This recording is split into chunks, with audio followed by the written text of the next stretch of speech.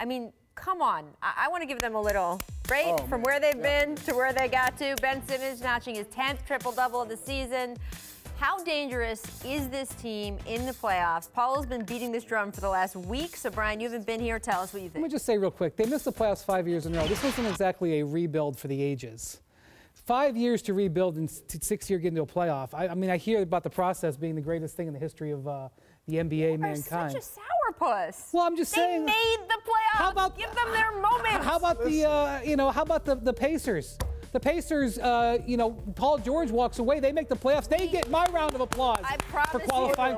They just qualified for the playoffs over the weekend too, Rachel. Absolutely. And what was the question? What was the question about the? Listen, this team could get to the conference finals.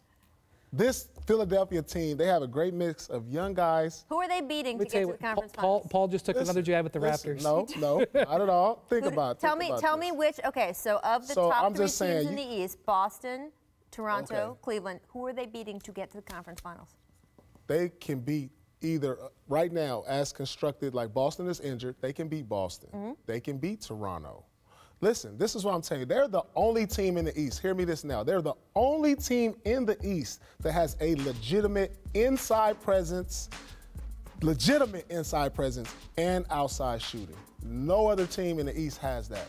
No other team. Again, I agree with everything you said. That is a very reasoned take. I retort with they're extremely inexperienced. Definitely. And we see in the playoffs, Paul, that you have to have experience. Well, check this out. Listen, in my 4th year in the league, we played against the 76ers in the first round. This was my first year in the playoffs. We had no experience at all. We ended up in the conference finals versus the Nets. We had no experience. We were just young, hungry, and wanted to prove ourselves. Now, the Sixers were the Eastern Conference champs from a year ago, and we went all the way to conference finals. And I'm saying that can happen for the I'm prepared to tweet Venmo me at Paul when the time is right. So good. And I do want to say, what's going to happen if they get there? Look, everybody's going to be calling me like Miss Cleo. Better call Paul, exactly. Producer Danny says in my ear. I will say, you have been away. We've been talking about the Pacers and how great it's been what they've been doing. I'm just saying that, it's a lot of excitement over a 5-year rebuild.